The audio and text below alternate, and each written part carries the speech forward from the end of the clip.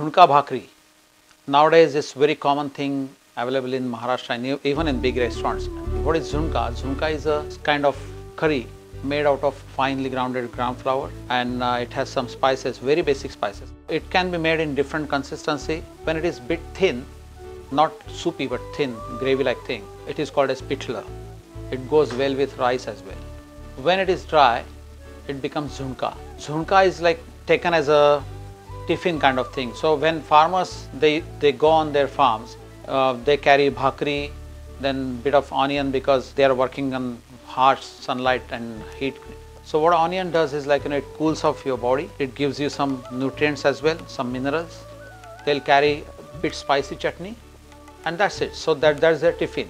Now what is bhakri? Bhakri is nothing but a bread which is roasted on naked flame. It has very nice flavor which comes out of this roasting, and it is made out of either sorghum or millet flour, and that is jowari or bajri. It has more nutrients than your wheat flour. It has fibers, so it is good on stomach as well, and it's almost everyday thing for these farmers. So first we'll start with bhakri. What I'm going to do is I have started heating some water here. Now why I'm doing this, generally when that flour is very fresh, lukewarm water is enough. But what happens as it is transported and kept in containers and it goes and stays there for a while, it loses that stickiness, and that bhakri while making, it breaks. And when these ladies, these farmer ladies, they are expert, believe me, they'll just do on the hand, and it's quite difficult. So let's start with this. I'll take this is maybe half cup equivalent, so a cup full of flour, because I'll be making some 3 or 4 bhakris out of it. Pinch of salt. Now what I'm going to do is I'll mix this water slowly onto this flour. This is jowar flour. I'm adding that into this, and it's so hot, so I can't literally put my hand into it. So first I'll mix it properly, and here you have to keep in mind this consistency is very crucial. See, I haven't made it thin and all that thing. Can you see it's making that dough on its own? So if you have planetary mixer, that's the best thing. Keep doing in this. I'm kneading this flour so it will make it bit sticky kind of dough. It's not too sticky. When I'm using this word sticky, I'm just talking about relative term. Now is knead it like this, so it is giving nice sticky consistency. And the trick to make this bhakri, don't rest this flour for a long period of time. If you rest it, it's gone. Now I'm going to make 3 equal bowls dough. Now I'm going to pound this flour and make a thin roti out of it, or thin bread out of it. So for that I need a little bit of water. So I'll start pounding this bhakri.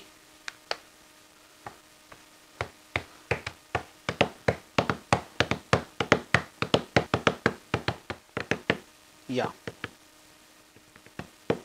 So this bhakri bread is ready. So I'll just check whether tawa is hot. Yeah, it's hot. Next thing is slowly, this is very tricky, I'm going to lift that like this. It will go on that, and I'll apply just a little bit of water. Now why we apply this water on this bhakri while it is getting cooked? First thing is while we are pounding, we'll make it smooth. That is one thing. And if I don't do this, what happens is that this surface starts becoming drier and drier, and when it becomes dry, it will crack and it will not puff up. I'll just wait for this surface to get bit dry. You have to learn these tricks judgments and all that thing. So this is the trick. Now it's getting dry. I'll just try to lift it up. Yeah, it's getting lifted. even I can smell that flour is having like that woody burning smell, very nice smell. Next step is turn it down. Okay, so now this is done.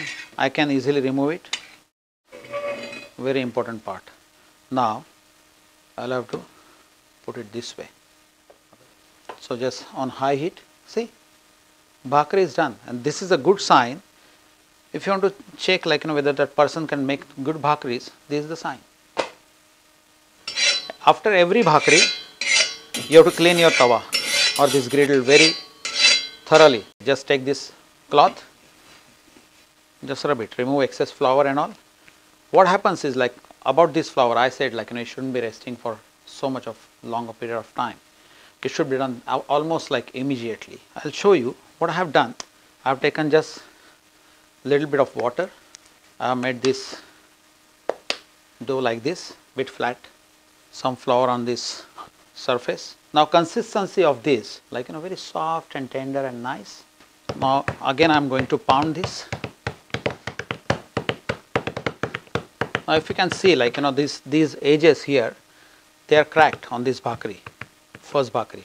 But here, because I have kneaded and kneaded on my hand and all, it is with less cracks and all. I have lifted this bhakri like this, goes like this, little bit of water. I remember one thing, my mom used to always give me this jowar, and she used to say, Makran, just make sure that atta wala, that chakki wala, he is not mixing two flours together.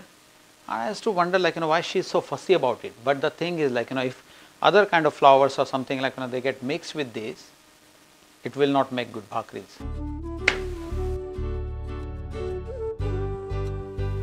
So it's puffing up. Done. As we have roasted this on naked flame, yeah, it gives those sort of spots, burnt spots, but it gives such a nice smoky flavor and taste to it. Now I am going to make zunka. For that we need finely chopped onion. Now this onion is very big, so for 4 people half of this onion is more than enough. 3 chilies here. Now this particular chili, when I tasted it, it has real good heat, so I am not putting too much of it, otherwise it will spoil the taste. Just few pieces of that. I am not chopping it finely. The reason is if that small piece goes onto your tongue, it will burn literally. Next, few cloves of garlic. That's it. Peel the skin off. And while I am doing this, I'll be heating my wok. Now why I am using wok? Actually we should use skillet or kadai. Good thing about wok is it has very thin metal, so it's iron thing. It absorbs heat very fast. I'll be using this to make this pitla. You can use skillet obviously. What I need here, bit of mustard seeds, then pinch of this asafoetida. To make this I have to add bit of more oil. I'm going to put these mustard seeds in that. See, it started spluttering because wok, as I said, it just absorbs the heat quickly. Then crushing it like this, add that onto it. Then I'm going to add this asafoetida or hing. Now why we use this hing there? When we use this gram flour or chana flour, sometimes it's very heavy on your stomach. It's just very hard to digest for so many people. With asafoetida, it is carminative and it has some digestive properties as well. Add the chilies now. Even you can add into that oil beforehand, but I just didn't want to burn it and bring out more flavors of that because it will be too hot then. While this is getting done, what I'm going to do is I'll prepare that batter for this pitla. For that you need cupful of chana flour or gram flour, teaspoonful of your turmeric, pinch of this asafoetida, half teaspoon of red hot chili powder and salt to taste. I have taken this cupful of gram flour, add this asafoetida. I like asafoetida, it gives real nice flavor to it. Sometimes in this zunka or pitla, little bit of cumin powder is added. As gram flour is very heavy on your stomach, because of this cumin powder or even cumin tempering or this asafoetida, it becomes very light to digest, very easy to digest. Then turmeric, half teaspoon of this hot chili powder, bit of a salt. The trick about this flour, I am going to mix this together in water. I am going to use this whisk. This is real nice tool. So with the whisk, what happens is, like, I can easily mix it. There are no lumps left in that. So I am thoroughly mixing this. Yeah, it's done. If you don't want lumps at all, you have to rest it just for a while, just couple of minutes, and that's enough. This onion has become mushy. It's cooked properly. That garlic has given nice flavor to it, and onto it I am going to add this and mix this together. Once it gets cooked, don't keep it raw. If it is raw, like, your stomach will have cramps and pains and everything. So you have to be very careful. And obviously asafoetida is the remedy for that. So can you see it's becoming thicker and thicker? So when it becomes thick like this, it is called as Zunka. And if I make consistency bit sort of gravy kind of consistency, it will be pitla. And now what I need to do, just for a while, cover it so that it will get cooked properly, and that's it.